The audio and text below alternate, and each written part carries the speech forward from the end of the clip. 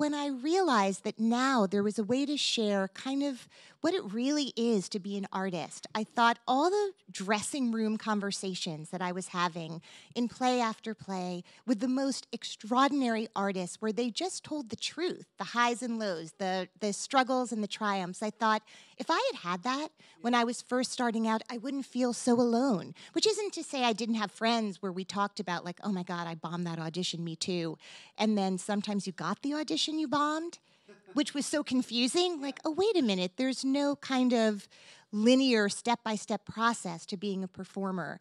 So I guess I thought if I could share Julianne Moore or, Edie Falco or one extraordinary friend of mine after another with others, and so they could hear how very real it is, kind of boots on the ground day to day, people would stay with their dream because they would see that, of course, there are like really huge hurdles, but if you love it, don't stop.